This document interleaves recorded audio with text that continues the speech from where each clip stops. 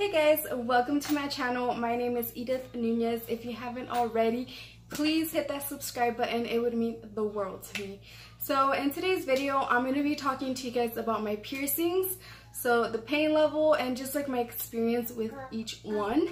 So I know I don't have a ton of piercings, but I wanted to share with you guys the few that I do have, just for the people out there who are curious and are thinking about getting one of these piercings. So I'm going to start off by saying that I didn't get any of my piercings professionally done.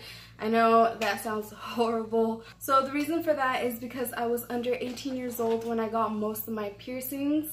So if I were to get them professionally done, one of my parents would have to go with me, and that was not going to happen. My parents are super strict and have always been against piercings other than just like your earlobes. So I'm going to start off with the very first piercings I got, which are my earlobes. I got my earlobes done when I was a baby. If you hear any background noise, mumbling, talking, any sounds, it is my 1-year-old. He is in this room with me. I can't really tell you guys much about my earlobes because I did get them pierced when I was just a baby. I do have a total of 4, 2 on each earlobe. But from what I've heard, earlobes are not painful at all. Do keep in mind that I'm just telling you guys my experience and the pain level I experienced. It is different for everyone depending on your pain tolerance. So moving on to my cartilage piercings.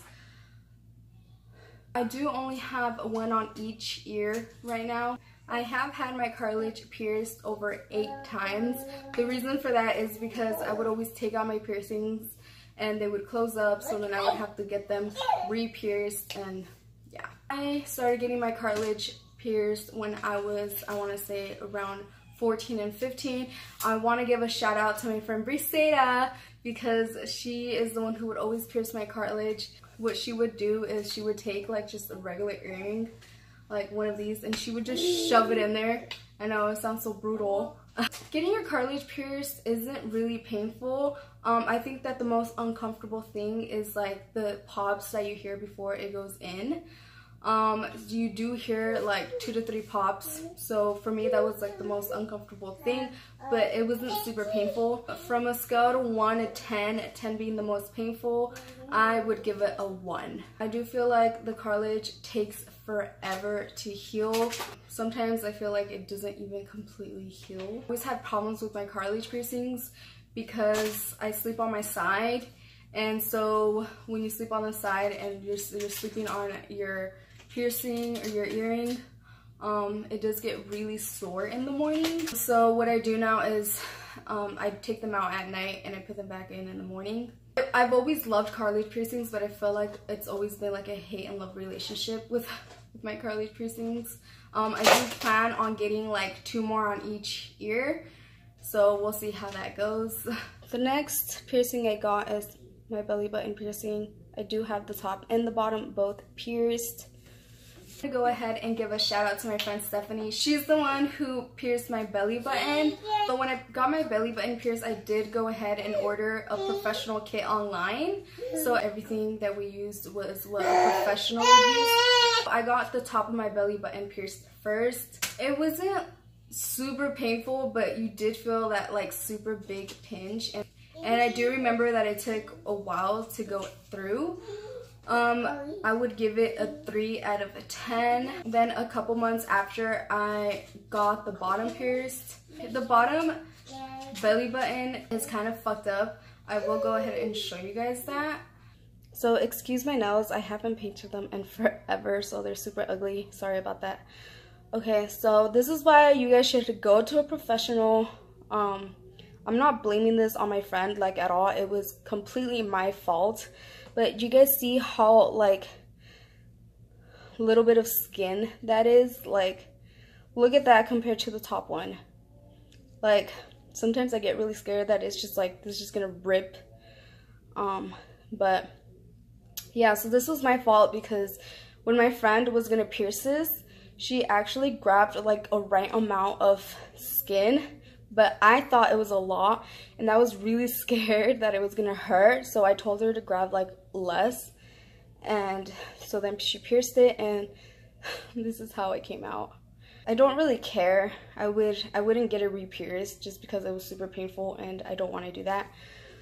The bottom was definitely a lot more painful than the top, like a big difference. I would give the bottom a 5 out of 10. The healing for both my belly button piercings was really fast and easy. I didn't have any problems with them.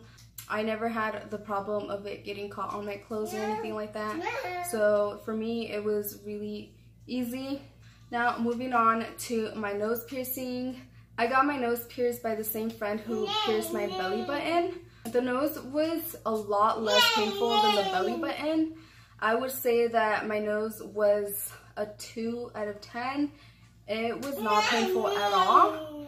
It was just a lot of pressure, but that was it. And when you get your nose pierced, one of your eyes are always gonna get watery, so that's just something that's always gonna happen. It went in pretty fast.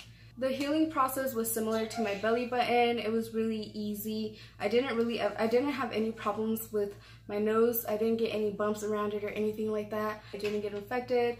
So it was really easy. I will tell you guys at the end of the video what I've always done to clean my piercing. So next is my last piercing, which is my medusa. This is the one I just recently got. I got this one, I believe, like 6 months ago. This is by far the most painful piercing I have ever gotten.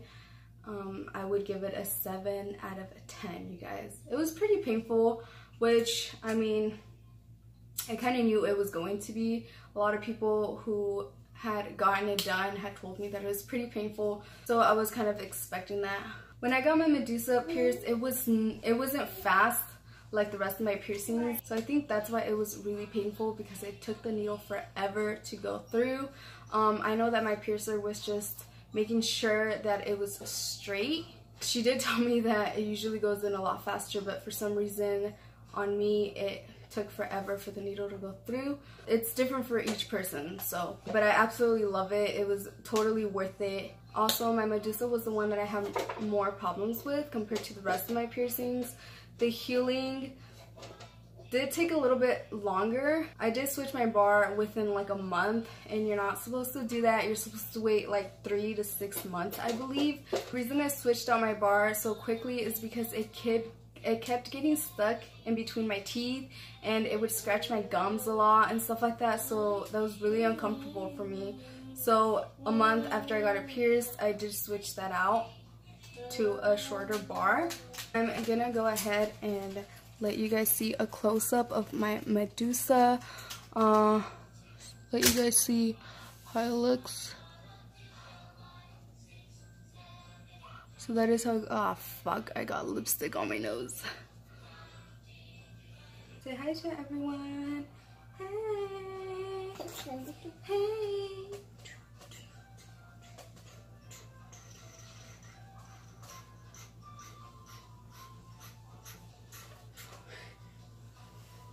He's being super fussy, so he's just gonna be in the video. He is gonna join us for the last bit of this video. Hi. Like the rest of my... I'm the one talking. Just kidding. The medusa was a big difference compared to the rest of my piercings.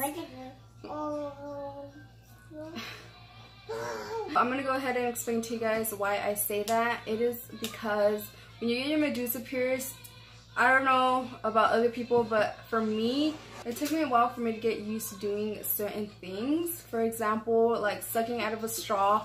That was really weird.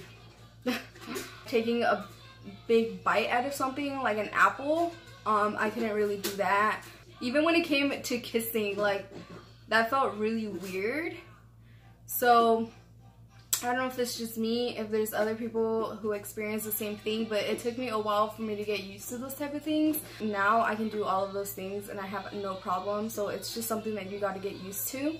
If there's people who are watching my video and who have been having problems with their bar and have like a metal bar, like a titanium one or a stainless steel one, I just barely switched to a bioplast one. which has made such a big difference. When I had the stainless steel bar, it was really uncomfortable for me. I always felt it. I could always feel it there.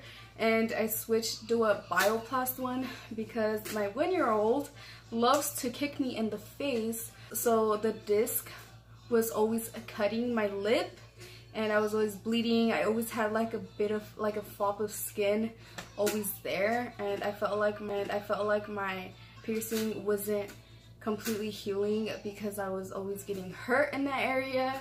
I switched to a Bioplast one, which is more of a plastic, and it is a lot more comfortable. It feels a lot better, so I do recommend that. But if your piercing hasn't completely healed, then I don't think you should get one yet until your piercing is completely healed. Then you can put a Bioplast in. I'm gonna go ahead and share with you guys what I do in order to clean my piercings. I did the same thing with all of my piercings. I get some saline solution and I get a Q-tip and I just dip the Q-tip into saline solution and I just go ahead and I clean the area, and that is it, guys. Like, super simple. I mean, that's all I've done with all my piercings, and I've never gotten an infection or anything like that. So yeah, that is it for this video. I hope you guys enjoyed it. If you have any questions for me, then please go ahead and leave that down below in the comments. Thank you for watching, guys. Bye.